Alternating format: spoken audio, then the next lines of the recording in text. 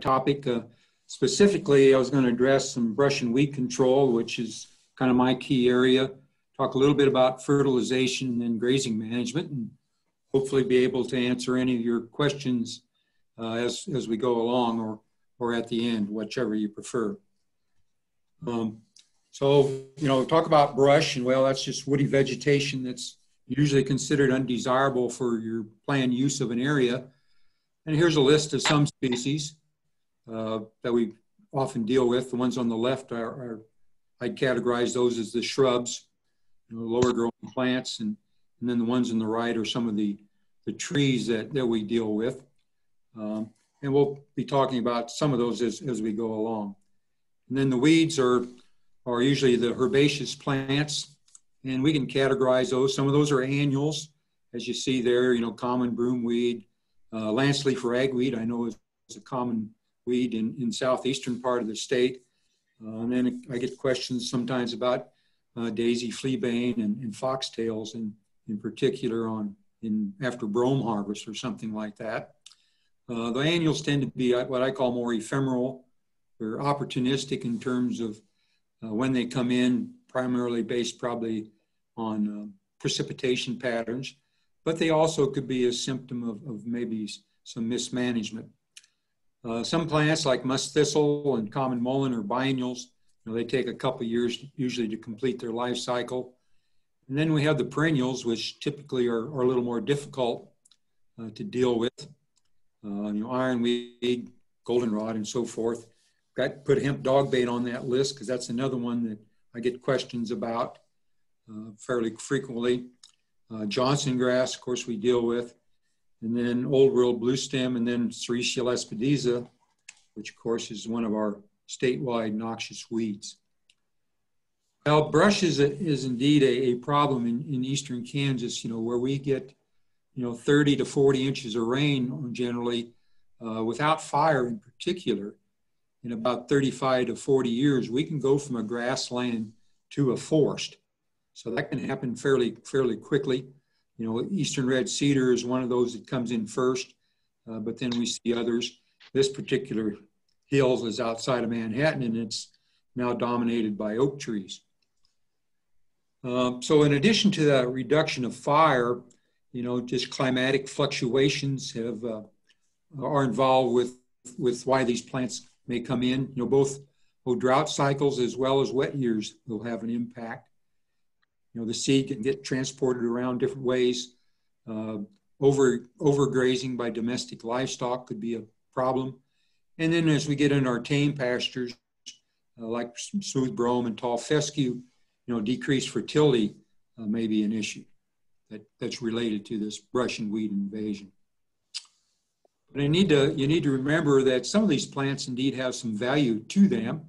We'll talk a little bit more about that as we go along here, but they can add production and quality to the animal's diet. Some of the woody plants are indeed eaten by animals. We know that goats are more apt to browse, but cattle will eat certain woody plants.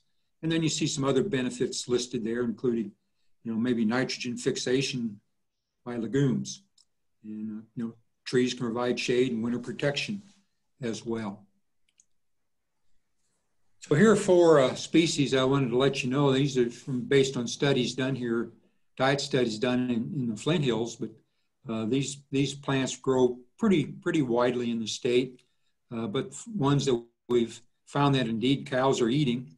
So you see the Liatra species, the dotted gay feather, heath aster that's blooming probably still yet. The other day I saw some lead plants, a shrub, a leguminous shrub, and then purple prairie clover, another legume. But these 4 species can make up a fairly significant portion of the diet during the course of the year. So as we think about various control and management options for brush and weed control, here's kind of the list we can talk about. You got to remember, I'm a range guy, so I've got grazing management there at the top, and I'll come back to that later in the presentation tonight, but we'll talk about these other methods: mechanical, prescribed burning, biological control, and then the use of herbicides or chemical control. So mechanical control, they go from just little hand loppers that one can use in going out and checking a pasture, even small cedars, if you can go out and clip those off, and that can be an effective approach. I know the eastern part of the state, and then our neighbors to the east in Missouri, they seem to like the mowing machine for weed control. And then I have a couple pictures here of two different kinds of tree cutters. The one that kind of the rotary bladed there on the top, and then the clipper on the bottom. And then in extreme cases, sometimes bulldozers have been used to go in and shear trees off. Of course, as you go down that list, that gets more and more expensive to do those operations. Prescribed burning is used quite a bit here in eastern Kansas, and it's spreading elsewhere. It's primarily been used to enhance livestock gains with stockers. We get about nearly a quarter-pound average daily gain, additional gain when we burn that late springtime, compared to unburning. So that's why you'll see that done quite frequently. We can also improve grazing distribution, and then of course it does play a role for us in terms of brush and weed control. For instance, eastern red cedars, they're a non-sprouting species, and you can see some of these are pretty good size, and if you have enough fuel, you can burn down reasonably large trees. Typically though, if we leave maybe 6 to 8 inches of grass out there on average, that's going to amount to maybe 1,000 to 1,500 pounds the acre. We can burn 3 to 4 foot cedars under the right conditions. And again, since you don't even need to completely desiccate the tree, but if you desiccate, the majority of it, those trees typically will go ahead and die. Biological control, here's the musk thistle head weevil, Rhinocilus conicus. It's pretty widely distributed in the state.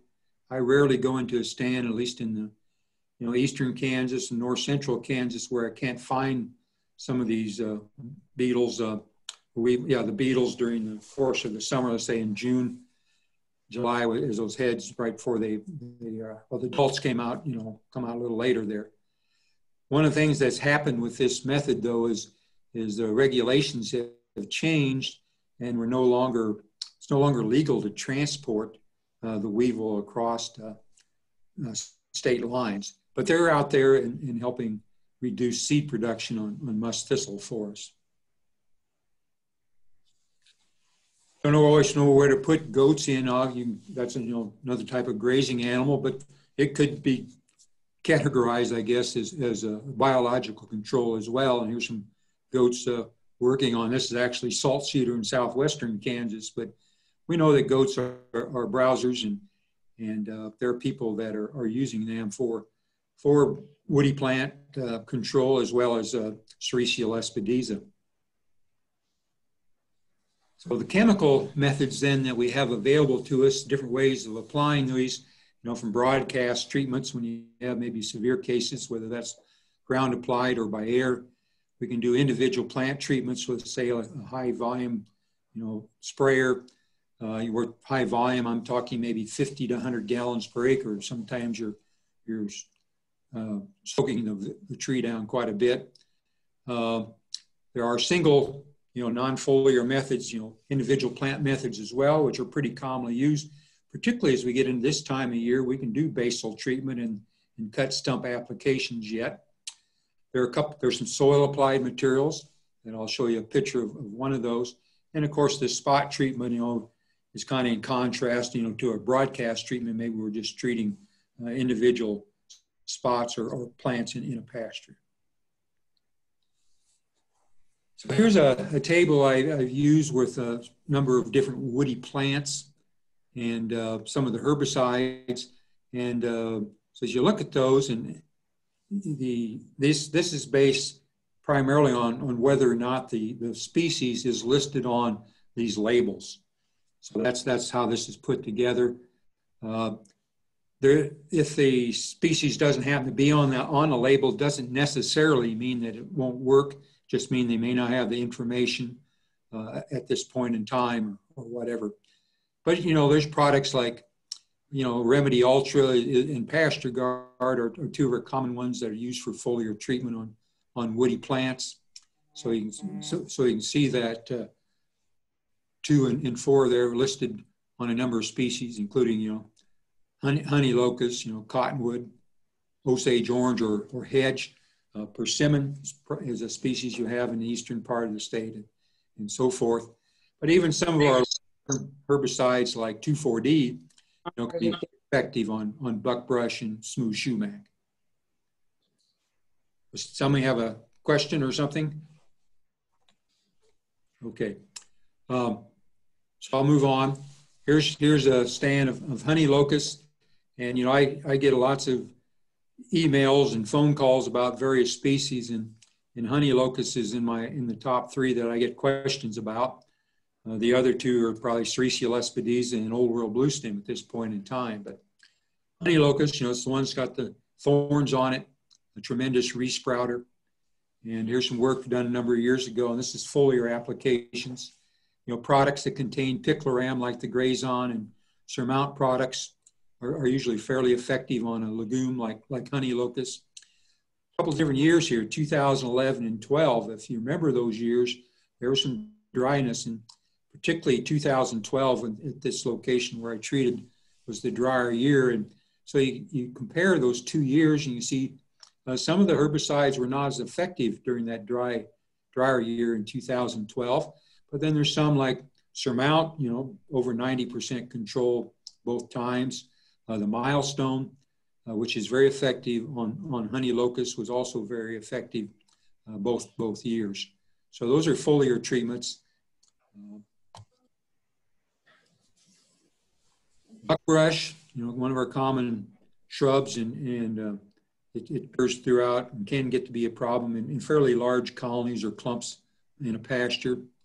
Don't believe I've got any data to share with you, but necessarily on buckbrush, but it's a species that is usually leafed out, in the latter part of April when we might still be able to burn. And if we can burn, maybe takes 2 or 3 years in a row in that late springtime when buckbrush is leafed out, we can usually set it back a considerable amount. Repeated mowing in early to mid-May can also reduce buckbrush stands.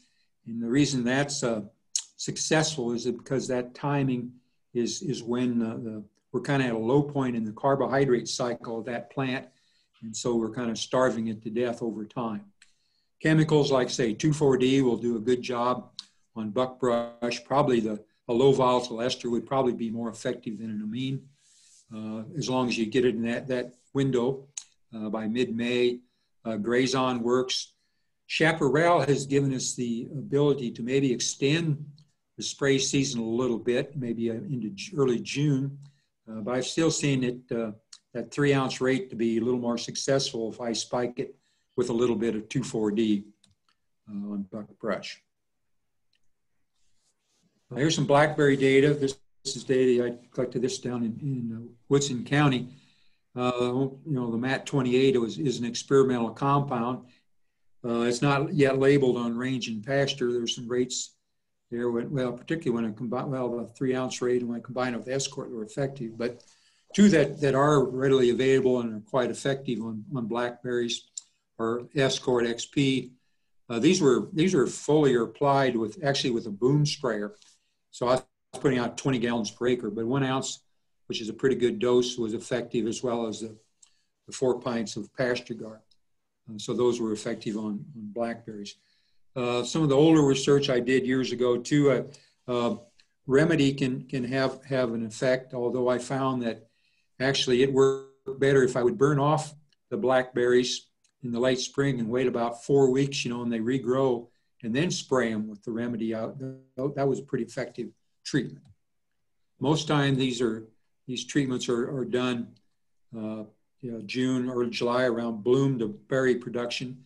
But I think you also could treat, particularly with the escort product, in the late summer, as long as the leaves are still green. So cut stump applications, I put this in. This is a small stump, but just to point out that, usually we want to, once the trees get to be maybe 4, 5, 6 inches in diameter, then we're probably, we're going to use less herbicide if we cut it off and treat the stump rather than doing a basal treatment, you know, that goes 12 to 15 inches all the way up from the ground level up the trunk. But when you do that, the important thing to treat then is that cambium, or the living tissue. That's the, you know, the white looking sap material that you see off toward the outside. The heartwood is you know, that transports the water, but that's a non-living tissue, and you don't really need to treat that. Now, in this particular example, you see there's a little bit of trunk left there. And of course, when I cut them off, I prefer to do it right to ground level. But if you have a little bit of trunk there, you want to spray that as well as the cut surface. So here's again another table for cut stump treatments.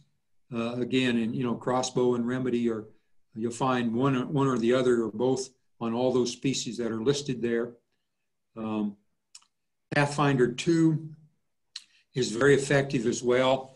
I don't know if you're familiar with that product. It contains triclopyr, which is the same active ingredient that we have in Remedy, but it's a ready-to-use product.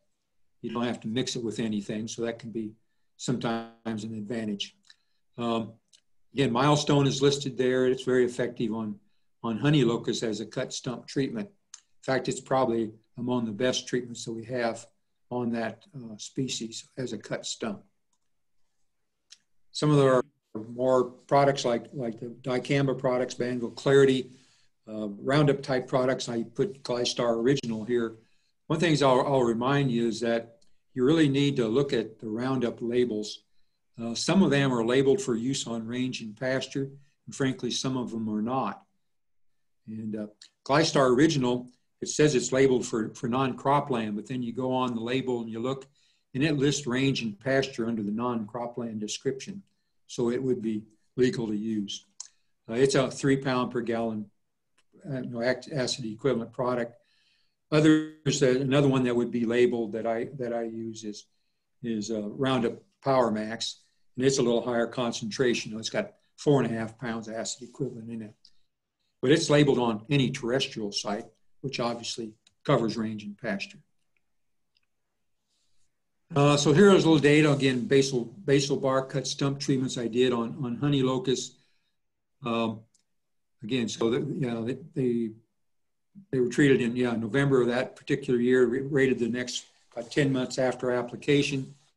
And, you know, they don't have them all, both treatments, you know, but look at the Remedy Ultra, the 25%, and that's kind of the labeled rate where it talks about maybe at least, typically we'll use one part chemical to 3 parts diesel.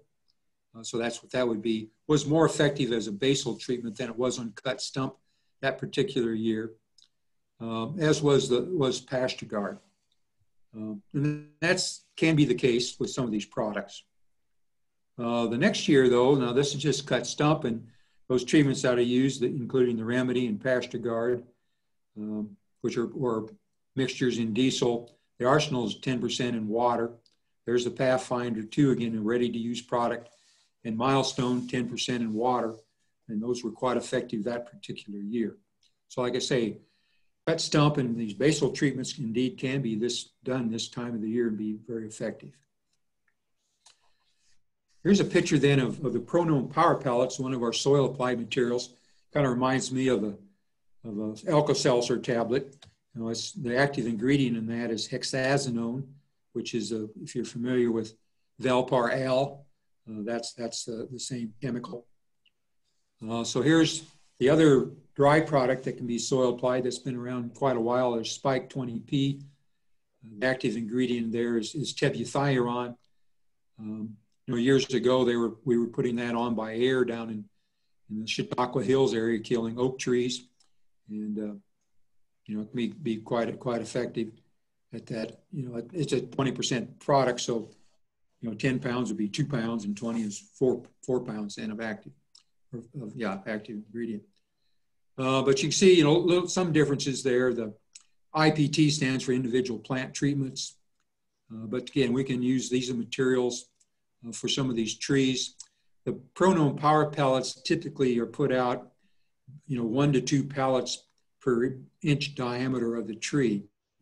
Now, if you get into something like smooth sumac there, and you know, that talks about maybe number per heights, or a lot of times we'll put them out in a grid pattern if we want to do that. Again, smooth sumac for me is one of our easier ones to control, and I would probably spray it with 2,4-D, you know, in June when just as it's starting to head out, the effective treatment. One of the advantages of these soil applied materials, of course, is then you don't have to worry about drift as you might have to with a foliar application. But then they also does require moisture to get it into the soil solution. Spike is usually put out, you know, could be put out this time of the year before the ground freezes, but more during the dormant period when the ground's not froze, because you can get some grass damage with spike.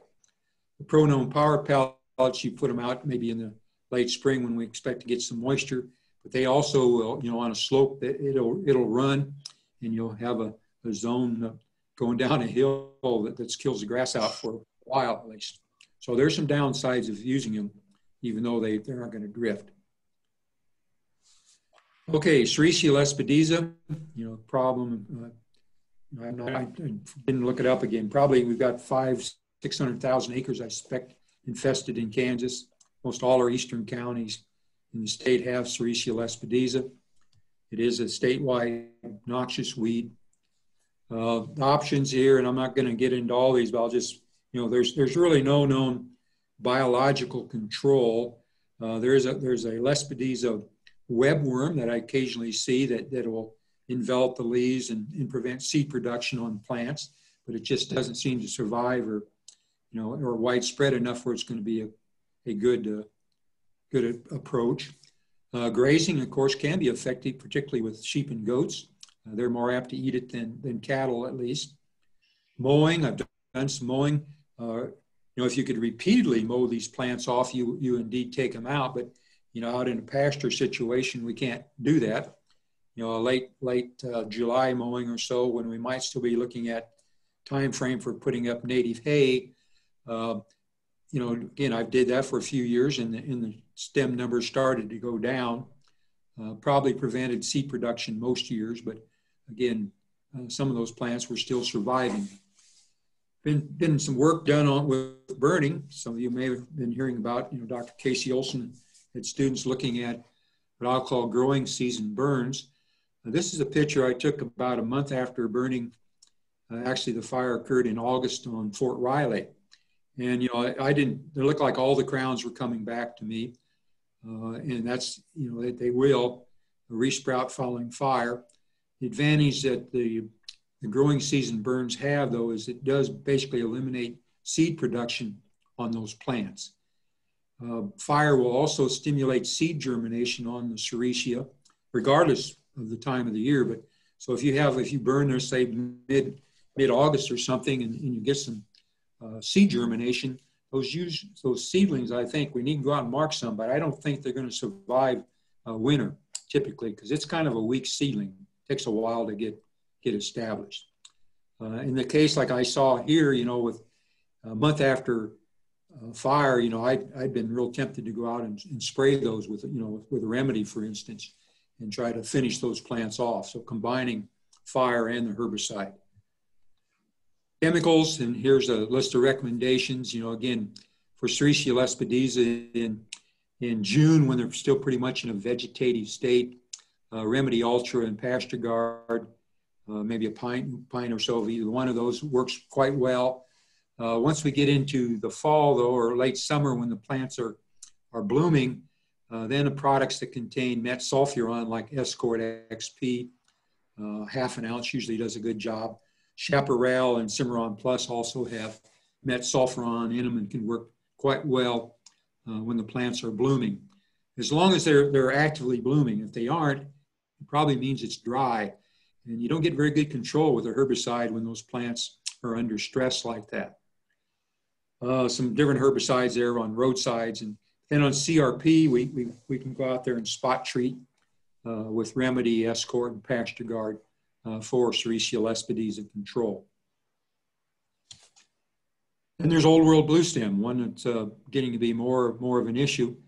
You know, if you think trying to control Sericea, you know, which is a broadleaf out in grasslands, a problem, and it is, not so much because, you know, we've got products so we can kill those plants, but they come back from a seed bank. Now we've got a warm season grass here that was introduced that we're trying to take out of our grasslands. So these two species, what we typically call old world blue stems in, are the Caucasian blue stem, which has the more branched looking seed head, and then the yellow blue stem, like King Ranch blue stem would be one of the varieties of that, are more digitate as you look at that seed head, finger-like. So this time of the year, this picture is taken further west out in Ellsworth County, but you know, if you got a patch of old world blue stem, it turns that kind of white, almost straw color. So it stands out like a sore thumb in that case. I like that hill. What's that pointed hill? Yeah, that's you know, that's like I say, that's in northeastern part of Ellsworth County, and it's pretty much was taught. You know, this was a section of land, about 90 to 100 acres on it, where this old world blue stem occurred. I'm sure was farmed at some point in time, and there's some gullies out in there, but that got in there somehow. But the rest of that pasture, like that hill in the background, you know, got that reddish color. Picture taken in the fall is had good blue stem on it. But you know, they had this issue with, and this was Caucasian in this case as well. Now here's a stand in Greenwood County. I think picture was taken probably in August. You know, this pretty dense stand here of Caucasian blue stem, and it's got a purplish looking head on it. But, you know, you saw how that looked, you know, in Caucasian, these old world blue stems, they typically don't get more than about 3 feet tall. You know, as big blue stems got that, what we call turkey foot seed head, right? And so it's a different seed head, and it's much taller growing. Preference would be, if you're going to rely on a herbicide to treat this plant, we'll talk what we can use, is I think you want to do it before this stage, if possible. You may indeed, these plants are still got some green in them. I think you may kill those plants, but I still worry about whether or not it may go ahead and produce viable seed. I think you want to prevent seed production if all possible. So we'd want to treat it at an earlier stage.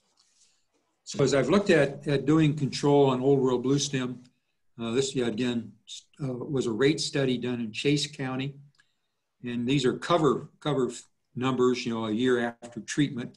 The treatments there were done, I think it was in about mid-June. And you can see that there was indeed rates. And again, it went from 0 to 1 pound. I'll tell you right now, 1 pound actually is off-label. If you look at an Arsenal label, this is a Mazapir. So Arsenal is the trade name. And 3/4 of a pound is the maximum rate that says on the label. But you see even 1/4 to 1/2 pound of Arsenal or some Mazapir reduce the cover fairly effectively. And plus, what we see is the warm season grasses that were growing in association with the old world blue stem were surviving. The forbs, a lot of the forbs survive as well. So that's a little different, because the other option is to use glyphosate, which we know will reduce things, just about everything that's actually growing. So here's a picture. This was a block of grass there that I had treated. You can see the kind of around the borders, and a lot of that's old world blue stem.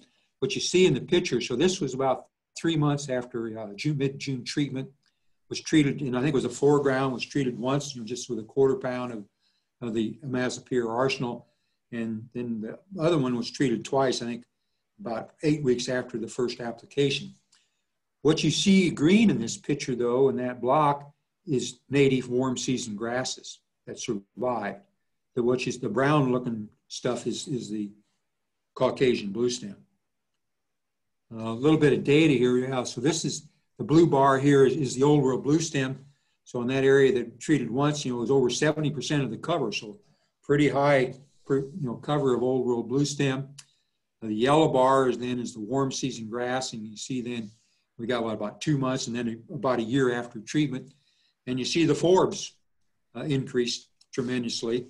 If you didn't have any warm season grasses there at all to respond, the forbs will come back in. Mother Nature will fill back in with something. Some of these forbs are going to be desirable. Some of them not so desirable if they're present. Sometimes I see lots of daisy fleabane. I've seen wavy leaf thistle, if it was there, that survives this herbicide application. But then I've also seen things like purple prairie clover, a desirable legume that survived the herbicide application. Where I treated, then this is, we were treated with twice, applied twice, about 8 weeks apart. 55% cover there on the old world blue stem. A year later, the way I had a Transx going through there, and I didn't putting down frames, I didn't pick up any old world blue stem. Well, there was some in that block that had been treated, but it had been greatly reduced. But see the tremendous increase in the warm season grasses. They went from 5% of the cover to over 30%. And again, the forbs were responding quite well. And like I say, the only other herbicide at this point in time that we've been using for spot treatment would be glyphosate. And of course, then you see it takes out most of the native grasses. So as we're using herbicides, I wanted to remind everybody, that there are often grazing or haying restrictions with a lot of these products. So here's some common products in all these, frankly.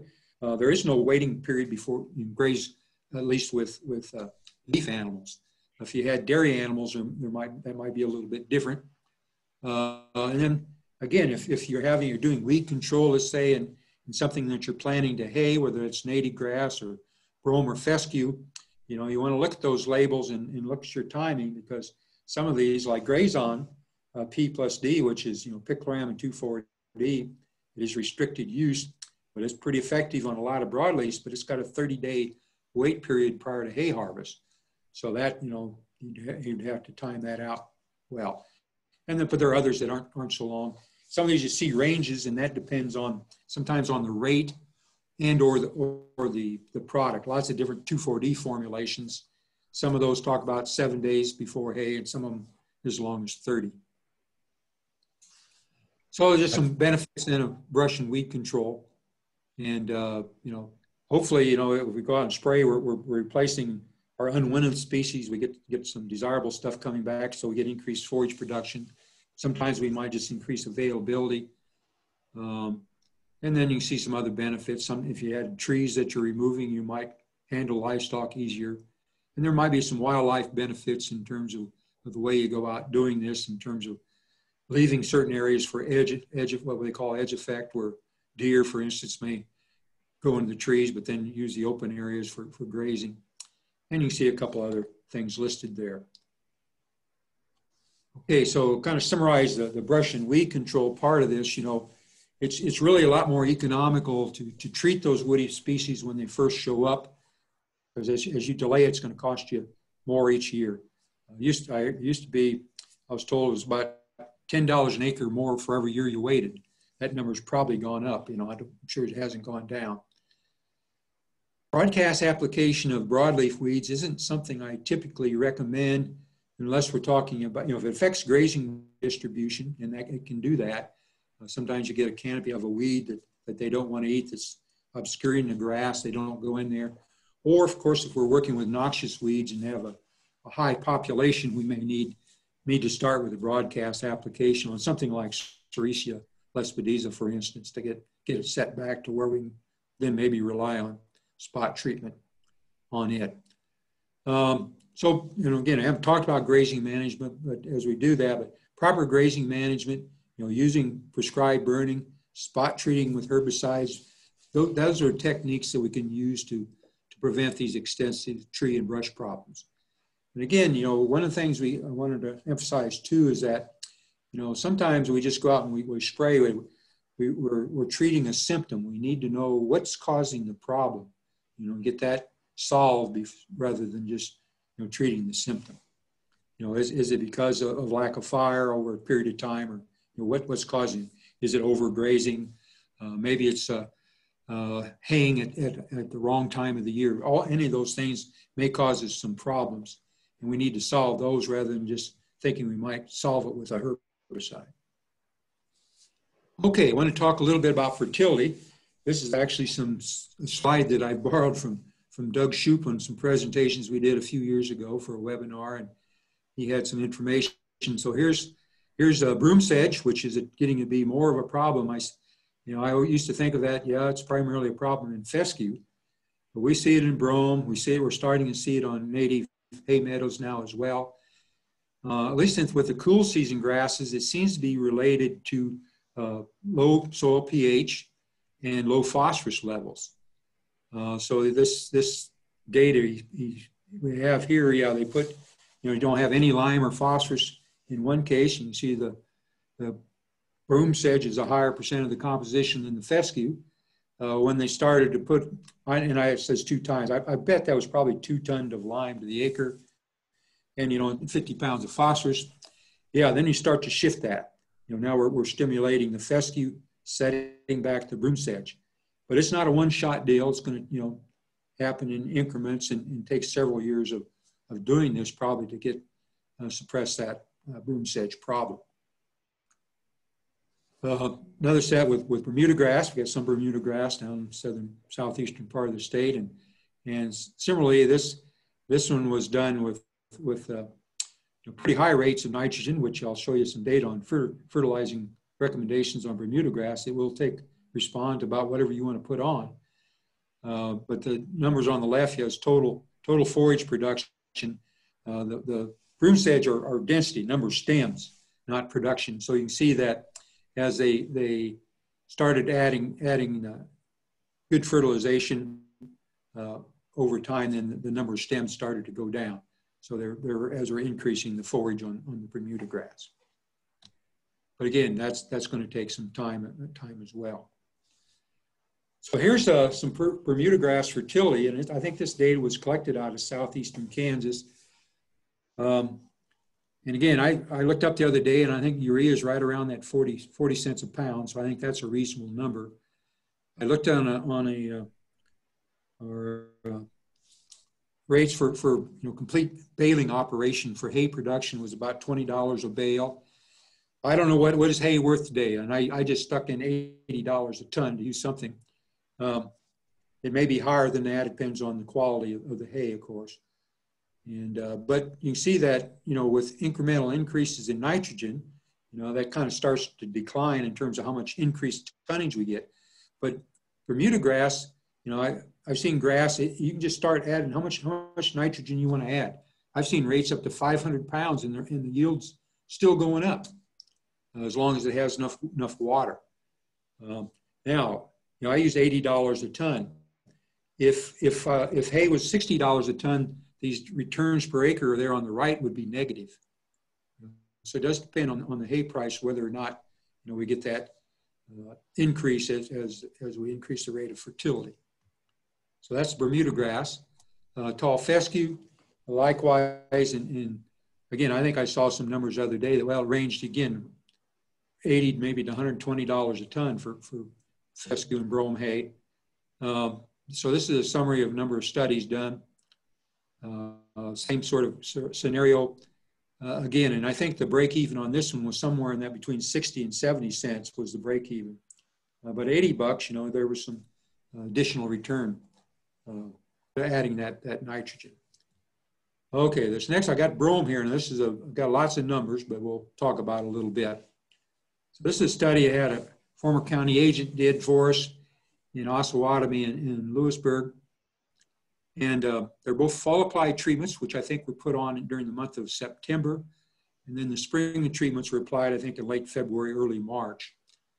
So these two sites, one of them, the pH was like 5.65 and the other was 6. So that's why we have some lime treatments in there by them, either with a herbicide or by itself. And you can see in some cases, in fact, at the Lewisburg site, just putting on lime by itself in the fall, well, no, I guess it didn't increase it above the check. I was going to say it increased above the check, but that wasn't the case. But you can see that it's in the top group with higher fertility levels. And I'm sure that was because the pH was low enough where we would expect a lime response. The Osawatomie site was low in potassium, and so you can see, there's some treatments there. In fact, the top one on the list, although there's statistics show us there's a bunch of them similar, but that top treatment, 56, 45, 34, NPK, and then there's 11 of sulfur. And so that was something that we've seen, is that in some cases, old stands brome can respond to addition of sulfur. Like say that one, at least it seemed to be didn't negatively affect it and seemed to improve the yields. Yeah, I guess unless there's questions, I'll go on. What about native grass? But some people, maybe have you get down around Yates Center, it's supposedly one of the native hay capitals of the world, isn't it? Fertilized native grass for hay production. Out on native range, we typically do not recommend fertilizing because it often, even by waiting till those grasses are starting growth, let's say around late April, early May, it still seems like we stimulate any cool season that's in there as well as the broadleafs. And of course, we found out that one way to set that back is to do a burn. So you fertilize that one year, the next spring you're going to have to burn to set some of those species back. But for native hay production, I think particularly in southeastern Kansas, native grasses, they respond to much lower rates of nitrogen than, let's say, the brome and fescue. 30, 40 pounds of nitrogen is plenty. You may add a little phosphorus. Phosphorus will carry over, so it may not need to be added every year, but every second or third year, you might want to put a little phosphorus in. But then again, you may see this shift in composition you might have to deal with on it for hay, even with fertilizing for native hay production.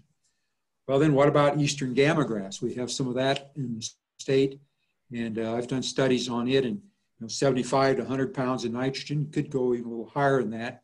But it's going to take, if you want to maintain a 3 ton per acre yield of eastern gamma grass, that would be 2 cuttings. You're going to have to put on 100 pounds of nitrogen, because I know what the protein content is, what I'm removing. And you calculate that out, and it takes 100 pounds just to maintain that 3 ton per acre production. And then kind of older recommendation we've had too, because a lot of times, you look at our fertilizer recommendations, they don't talk much about the native grasses, including gamma grass, but using about half whatever the soil test recommendation would be for grain sorghum might be a place to start if you want to put on P and K on eastern gamma grass for hay production. Yeah, and then this just demonstrates, and this was county agents helped collect this data in those counties a number of years ago, but shows how the crude protein content, as grasses and plants mature, the quality goes down. And so these are starting off in that 8 to 12% range there in early June, and then they're going down. And during the time when we typically think about haying, so let's say starting the 1st of July, even about mid-August, the crude protein content on native grass is going to drop about 1% per every 2 weeks. So it's declining, fairly rapidly. And so typically we recommend that haying kind of, let's say by mid-July. We haven't reached peak dry matter production, but the quality is still high enough that seems to be the best way to do that. Okay, let's talk a little bit about grazing management. Time, I guess I've been going 45 minutes already. So here's some basic principles we'll talk about. I'll just kind of move on through those.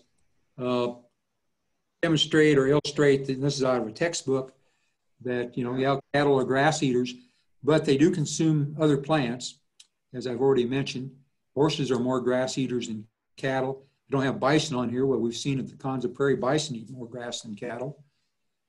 Sheep tend to prefer forbs if they're available. Goats and deer, of course, are browsers eating the woody plants. One's this, different types of forages that we have available to us produced. The native grasses we have are primarily warm season.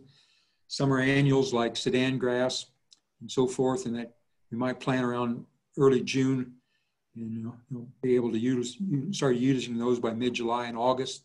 Stubble, stock, residues, and sorghum and corn. Wheat can be used for grazing at different times of the year. And then you see the cool season grasses, which the ones we have, brome and fescue, about 75% of that production occurs in that spring time frame, and then some in the fall if temperatures cool off and we get moisture.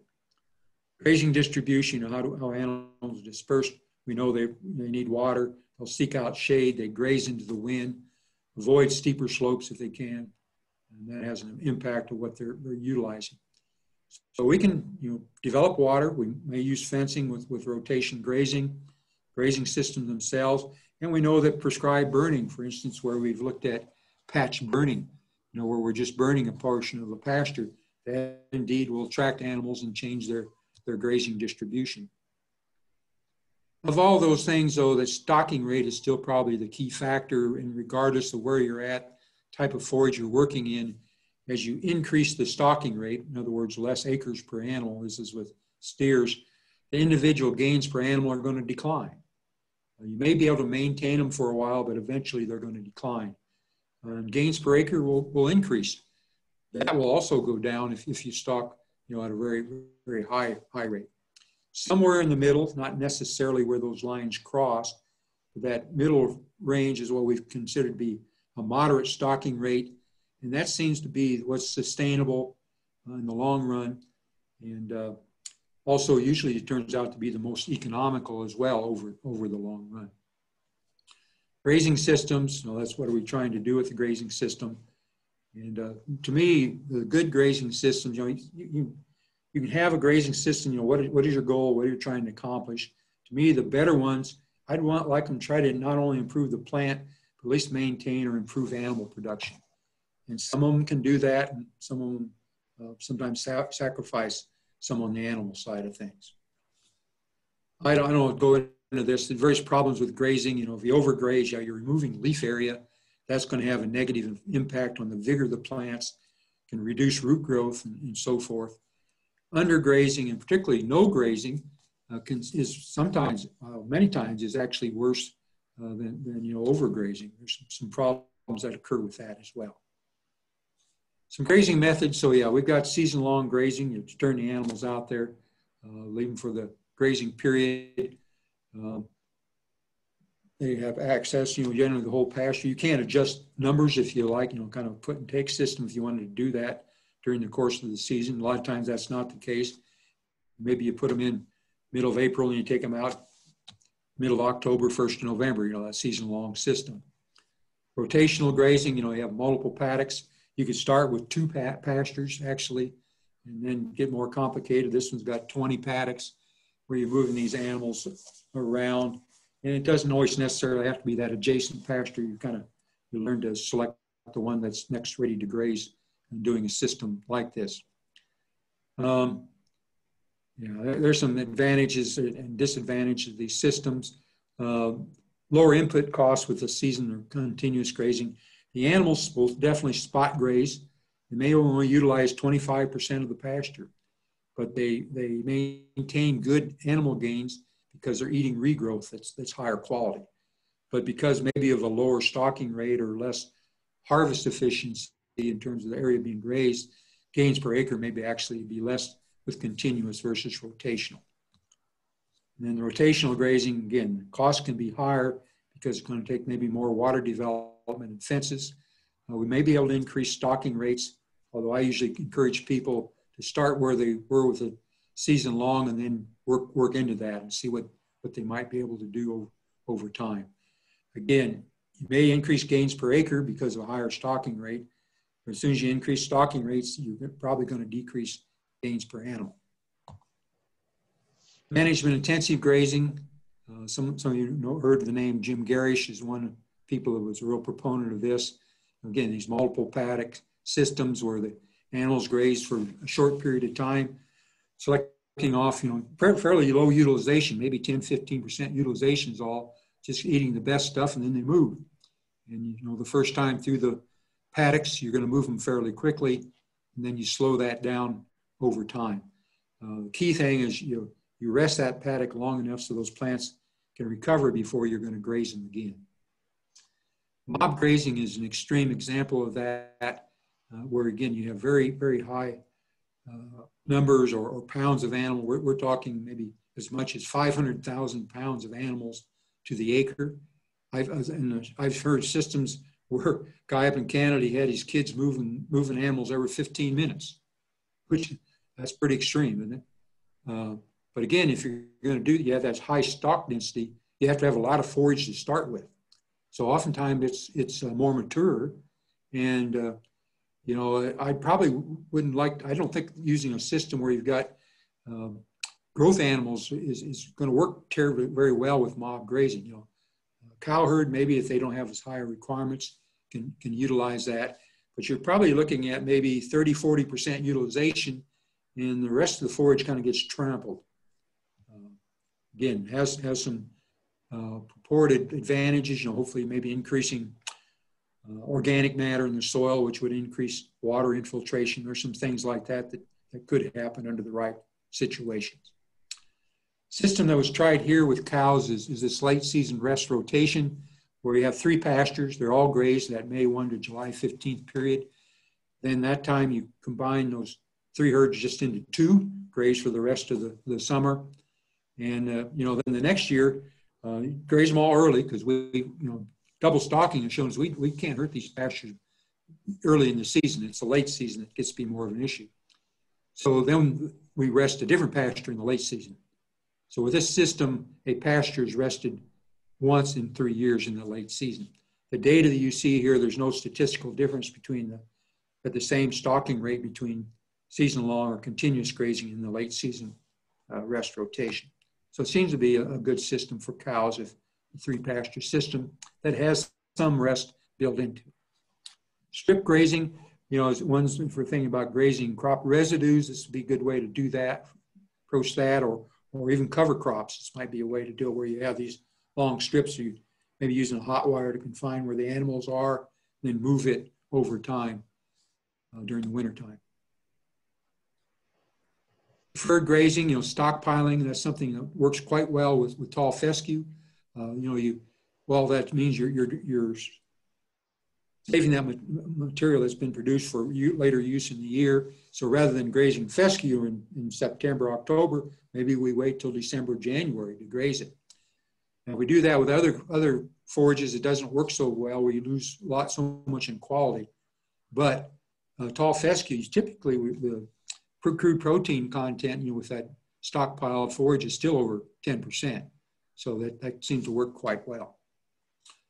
First last grazing, again, kind of these rotations where if you have stockers or something that a higher nutritional requirement, you put them in, let them go through the pasture first, and then bring in the cows or whatever, a lower group that needs lower quality behind them, and rotate through. Here's complementary or sequence grazing, where again has double cropping on it. So we make grazing out wheat, we take the animals to native pasture. June 1, we plant our summer annual, come back and utilize that in the mid to late summer, go back to native range, and of course you could open the gates in the wintertime. This works best, of course, where you have some cropland right adjacent to a pasture.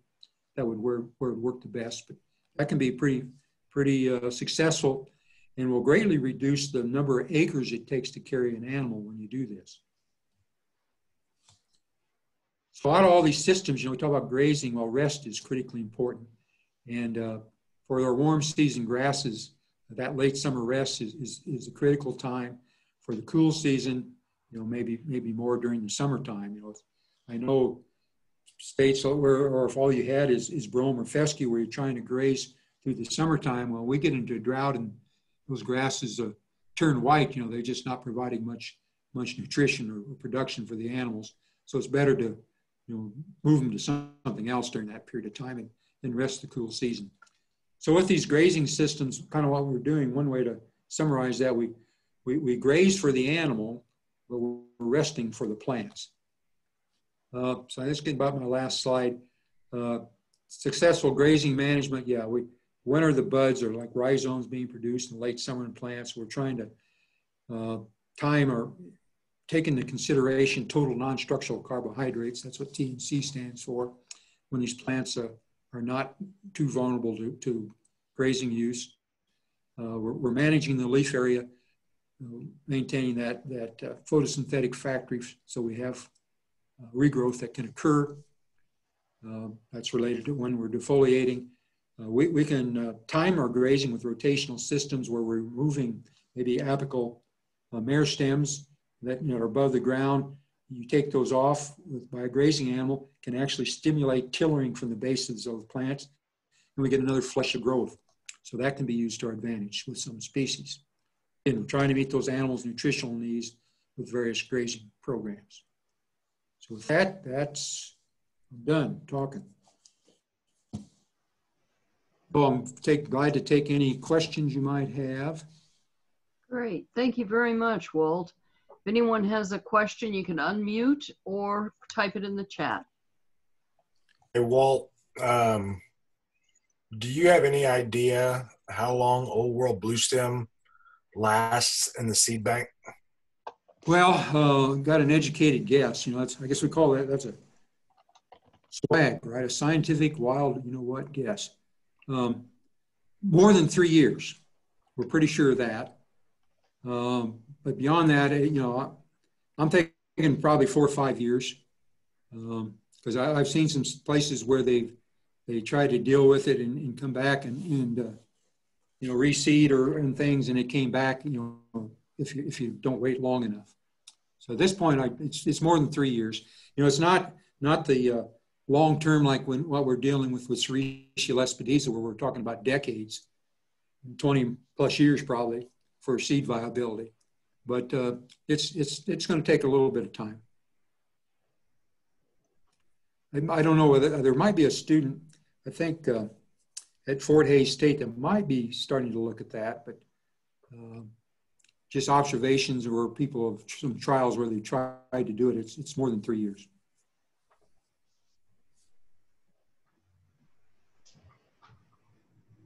Okay, thank you.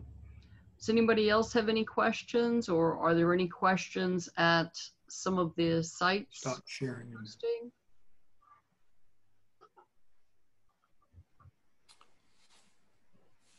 I don't see any in the chat. No, I'm not seeing any either. So again, I had a lot of material to cover there, and some will still go over fairly quickly. If you had any specific questions about some problem species that you're dealing with, I could try to address those.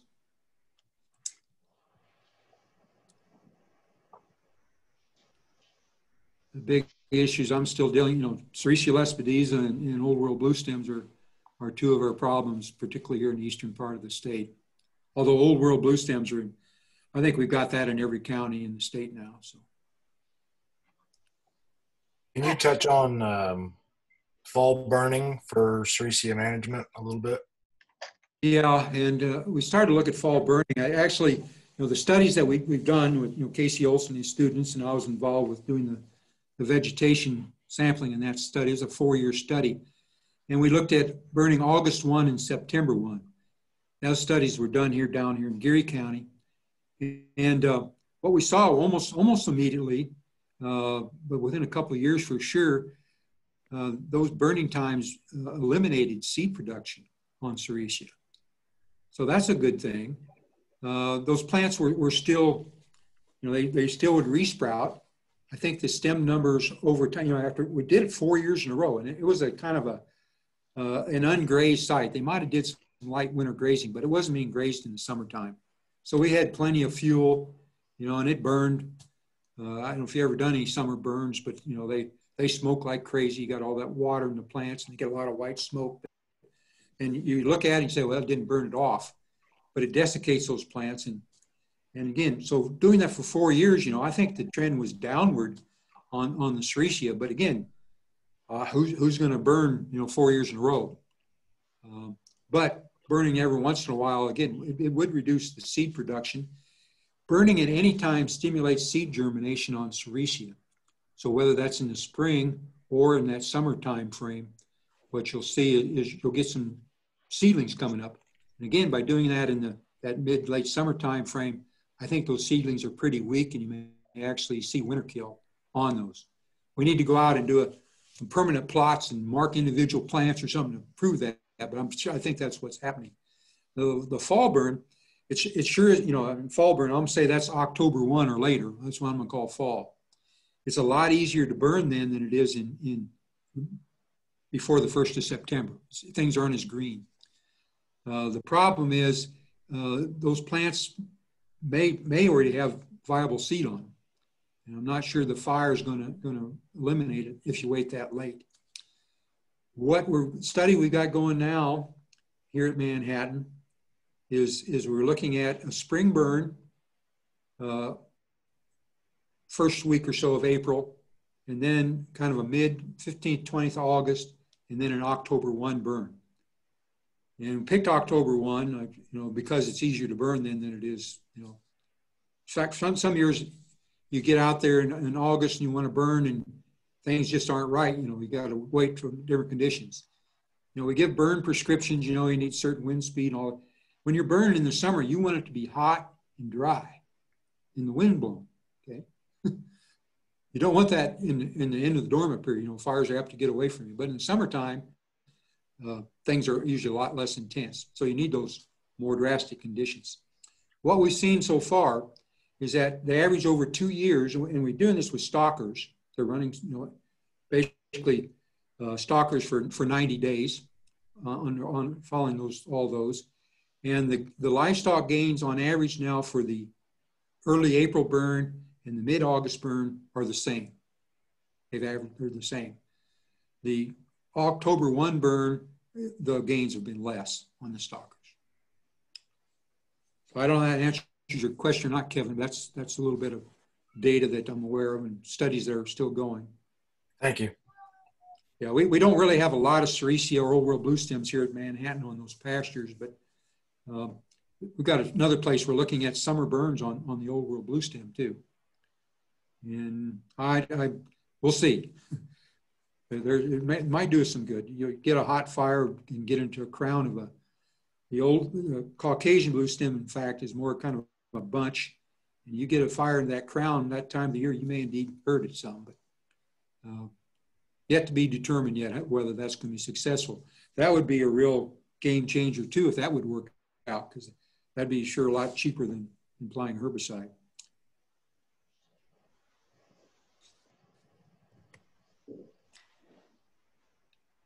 I have a fescue question.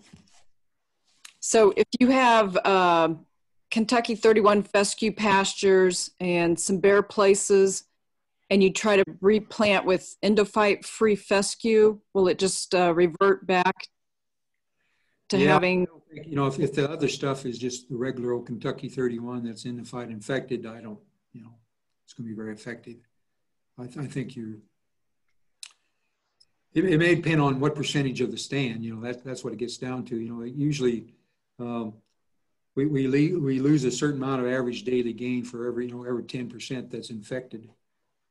I can't remember what that number is right off the top of my head, but I know if you got 50, 60% of your field infected, you have a significant reduction in stalker gains. Yeah, in those cases, you might be at the point where you need to renovate,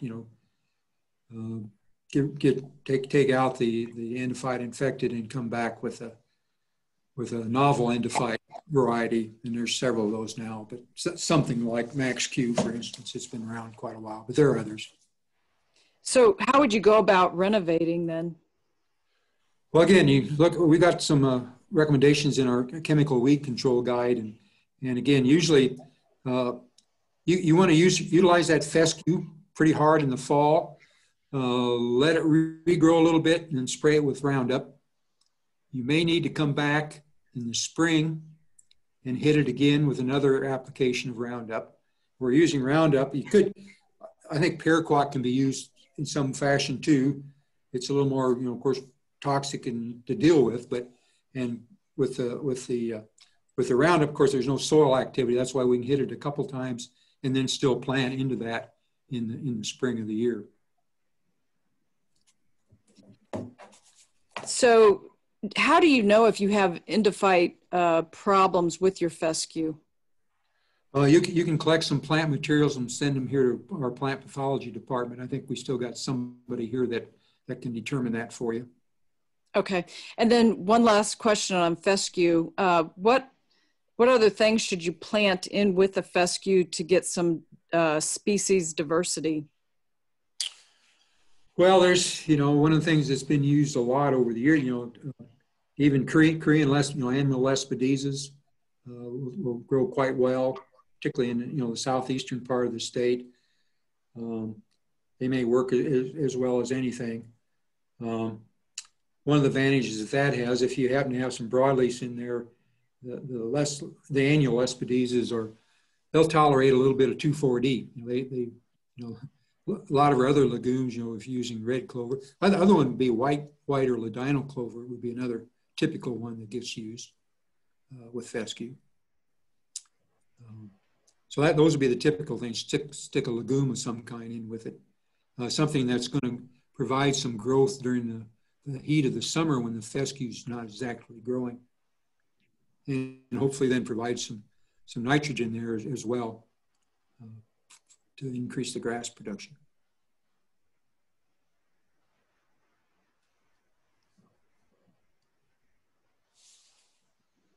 Okay, thank you. We have a question in the chat.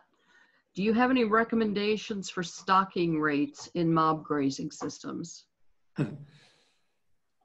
No, I don't know if there's any rule of thumb even. I've seen numbers though that anywhere, usually they're talking about hundreds of thousands of pounds, of animal. So very high. And again, I think it's as we go east, we're in higher rainfall areas. Maybe it's a bias, but I think it's more apt to work better there than it does in drier regions. I know of a study up in Nebraska in the Sandhills, and they did it on some like almost sub-irrigated meadows, so pretty good production, and I think they were using maybe 250,000 pounds the acre. In moving these animals around, but they didn't increase organic matter there. They didn't see some of these purported benefits that I've seen elsewhere. Again, stocking rates. We talked about that on some of these other forages, but for that, it might be kind of just trial and error because, again, what a lot of places they've done this is it depends on what size your patch. Some places where it takes a lot of acres, normally, they put a bunch of animals in there and they graze it basically to the ground once. They don't come back that year. They aren't rotating. They're just going through one pasture to the next, one after another, and don't intend to come back. So that's one way that that mob grazing is done. Again, I think something short of that might be a better system. I think the management intensive systems, you can make those work quite well, and they aren't near as intense. And again, if you aren't doing anything else in your life and you can spend moving animals a couple times a day, okay, maybe you try one of those, but most people aren't going to do that. Like say with management intensive, maybe if I've got, let's say if I got 8 paddocks, maybe I spend 2 days per paddock the first time through. So I'm allowing about two weeks of rest before I get back to the one I started on. And that time, maybe start slowing it down because as the grass growth slows down, you need to slow down your growth, the time you're grazing, allow more rest. So by the end of summer, maybe now you're in there 4 days or something before you move. But that's kind of, that's not a set in concrete either. You kind of learn. There's a lot of art in learning how to rotate animals. It's hard to do it just by the calendar. Give you some guidelines of where to start and see whether that works, but you gotta kind of figure it out yourself almost. And that's all kind of based on leaving enough leaf area so those plants will regrow so you have something to graze the next time you come in. Okay, thank you. Are there any other questions or from the groups at the different places? This has been recorded, so the recording will be available. And I will also put Walt's contact information